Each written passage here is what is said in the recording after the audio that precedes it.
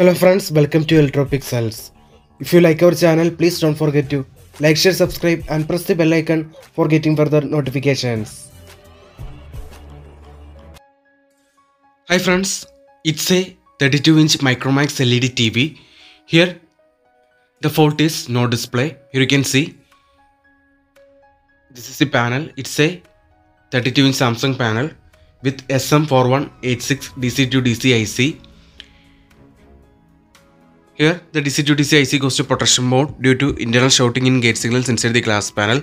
So as usual, first here we cut down the right side gate signal track, but the complaint remains same. So here we rejoin the right side gate signal tracks and cut down the left side gate signal tracks. But after cutting the left side gate signal tracks also the complaint remains same.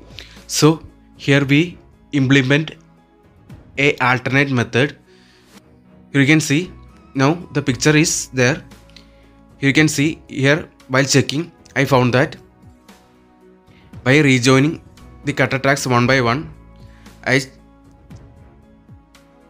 checked that the shorting is with the CKV B2 in the right side. Here you can see the right side CKV B2 track is cut down. See friends, this is the CKV B2 track. Here in the right side the shorting is with the CKV B2 track. See friends, so here we cut down the CKV B2 track and rejoined all other tracks. You can see in the left side the shorting is with the CKV1 and CKV2. After cutting the CKV1 and CKV2 from the left side and CKV-B2 from the right side, all voltages are now okay and the picture comes. Here you can see you can use this alternate method if the shorting is not with same test point.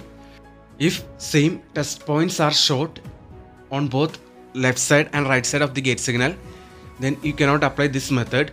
Here you can see if CKV1 and in right side and CKV1 in left side become short, then this method is not applicable.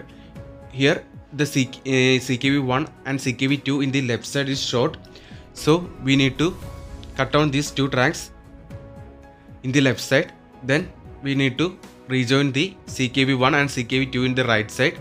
Here the right side the short is with the CKV B2 track. You need to remember one thing, this is just only a temporary solution and the permanent solution is a panel replacement. You can adopt this method only if both sides of the gate signals are short. Then only you can adopt this method, or you can go for panel short killing method. So before going to panel short killing method, you can adopt this method if both sides of the panel is short. In some models, after applying this method, there will be vertical bars appearing on the screen, or you can see white shading picture at the initial startup. So wait for 2-3 minutes. You need to